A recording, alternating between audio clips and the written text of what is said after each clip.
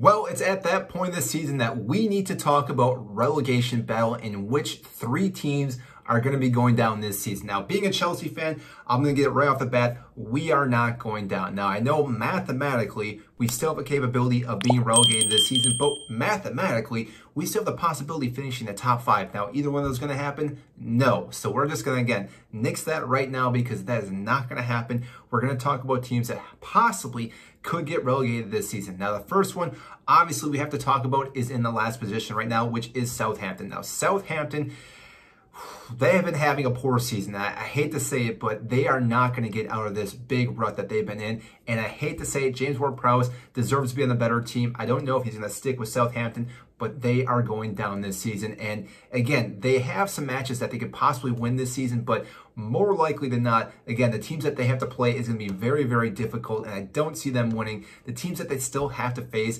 is Newcastle. They have to play Nottingham Forest, which is a winnable game, but again, they're so deep right now, it's most likely not going to happen. Fulham, Brighton, and Liverpool. Out of all those games, I see them only win one more game. And again, them sitting at 24 points, getting to 27, it's not enough to get out of the relegation zone. And therefore, again, they are going to be my first team that I'm going to select. After that, we are looking at Everton. Now, Everton, this is unique because they had such a horrible season last season. Frank Lampard came in and somehow saved this team. And you could argue that maybe they were going to be saved no matter what manager came in. Did not spend really anything this season, let go of Richarlison to Tottenham, and really did not improve this team at all. And they are now suffering the consequences of that because this team doesn't really have any capability players to help elevate this team and make them a better squad. And therefore, again, that's why they are going to get relegated as well. And it doesn't matter what Sean Dyche can possibly do to this club because really, they're not going to get out. They have 28 points currently right now. They still have to play Leicester, which again is doable. They have to play Brighton, who obviously been playing very, very well this season, and they're looking to play in Europe next season, so they got a lot to play for. They got Manchester City. We all know how that's going to go.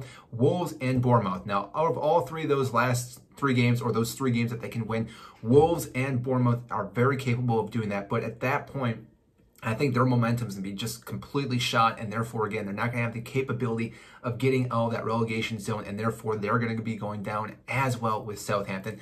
More likely than not, they're going to probably finish with like 32 points, maybe 35 at best, but really, this team needs a miracle, and it could still obviously happen, but more likely than not, they are going to get relegated. Now, the last team who I think is going to get relegated is a team that's actually not even sitting in the relegation zone right now, and that happens to be none other than Leeds United. Now, obviously, you could look at Nottingham Forest, you could look at Leicester City. These teams all have the capability, but Leeds right now sitting at 30 points, negative 21 differential goal.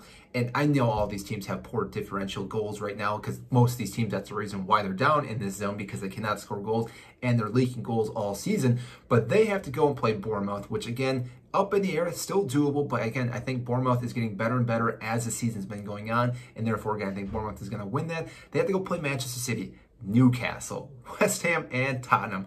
All these teams are playing for something, minus West Ham, but still, West Ham have to keep playing well to, again, really avoid any type of issues that could really happen. Catastrophic, if going down, they'd have to lose all their matches and a lot of other things would have to happen. But Leeds, I don't see them getting any more points this season. They're going to be stuck at 30 points, which, as we know, 30 points is not going to be enough for them, and therefore, they're also going to be going down this season. So, those are my three predictions on the three teams going to get relegated. I want to know what you guys think. So we got Southampton, we got Everton, and Leeds United. Now, obviously, this could all change in a blink of an eye, depending on how each weekend goes, but still, these three teams have been struggling. Yes, you could say that Leicester and Nottingham Forest also been struggling, but both of those teams still have the capability to have the quality players that, again, know what they need to do to stay up in the Premier League, and obviously, anything could still happen, but those three teams, like I said, just seem to be down and out this season and therefore going to be relegated. So that is all I have for you today in this video. If you did enjoy it, make sure to hit the like button and subscribe down below.